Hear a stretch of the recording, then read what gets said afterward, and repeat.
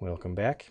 This is part 2 of throwing a ball, where we're going to try to actually solve a problem and see how far a ball will travel when you throw it. So here is the problem. It is Ramin throws a ball. It leaves his hand at 10 meters per second. The angle at which it leaves his hand relative to the ground is 35 degrees.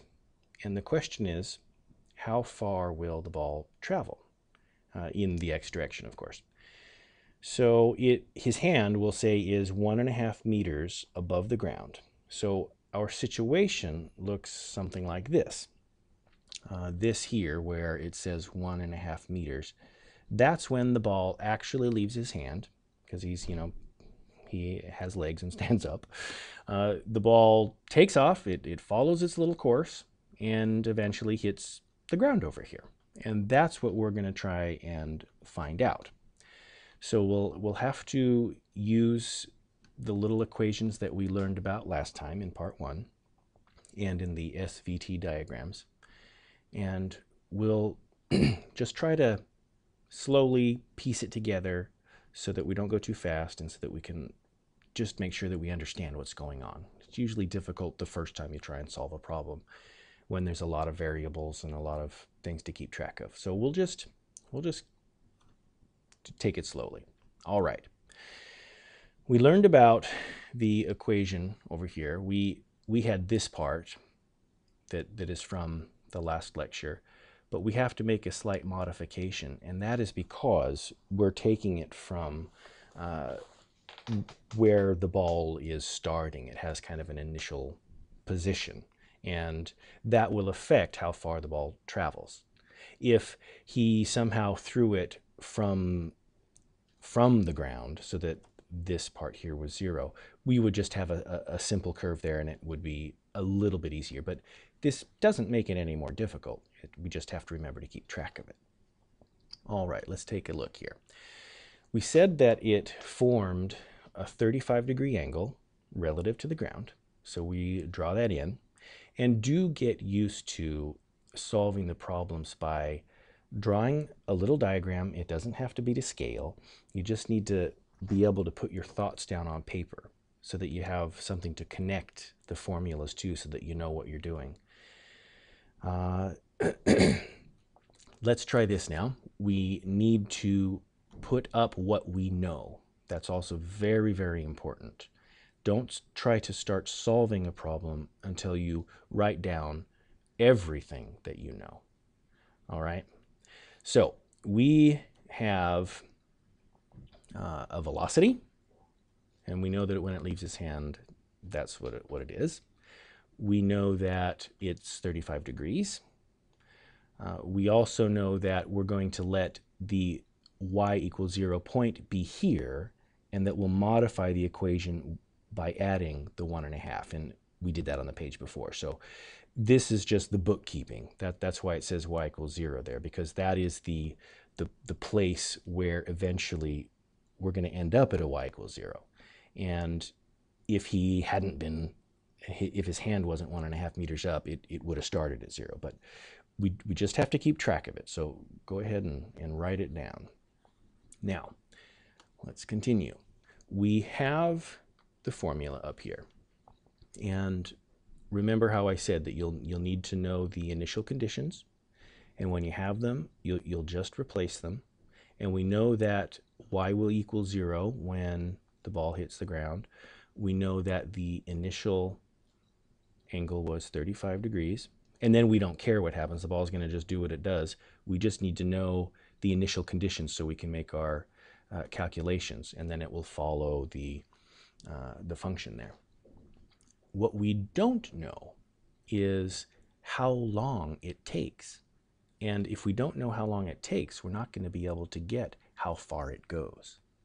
So we set up our equation, and let me just take the next step here. You see how I turn T blue there? Well, I do that so that you'll easily be able to latch on to what kind of equation this really is. These are the kind of things we did in Math C and even Math B to a lesser degree.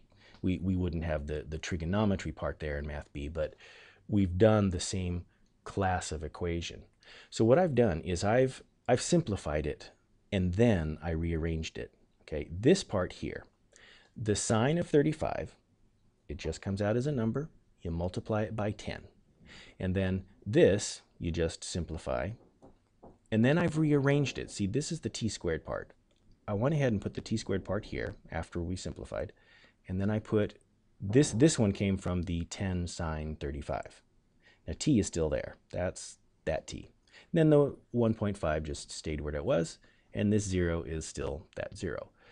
Okay, if that was too fast, just back it up, watch it again. But do you see now what kind of equation that is? It's a second degree equation. And sure, the numbers are a bit messy, but the principle of solving those is very, very simple. You can use the PQ formula. You can use the universal one with the ABC. You can use, at this point, you could even use a program. So let's go ahead and do that. You can solve it however you like, but when you do solve it, you're going to get two answers. One of them we can actually use, and that's a good thing. This one, it would be a rather amusing thing to have the ball hit the ground before it left your hand, and that's what the negative time would mean. I'd enjoy seeing that, but unfortunately, it's not part of this problem. We just don't have any use for it. So we will only use the T1. So let me clean that up there. We don't need external stuff there. I have a small screen. Okay, here is the time we're going to use. Now that we know how much time it takes before it hits the ground, okay, we'll be able to use our other equations to find out where it hits the ground in the x position. Okay, when you look in the book or in the formula book, remember that we talked about this and that this was the position. But in order to have the position, we needed to know how much time it took. We still need this. This is still the initial velocity that it leaves his hand with. And this will get us, with the angle, the x position for every second that goes. So let's just plop that in. It's now going to be very, very easy. You see how we still need to use these brown numbers, and they come up here. So I turned them brown so you could see what I'm doing. And now let's plop them in, because the initial velocity was still 10 meters per second.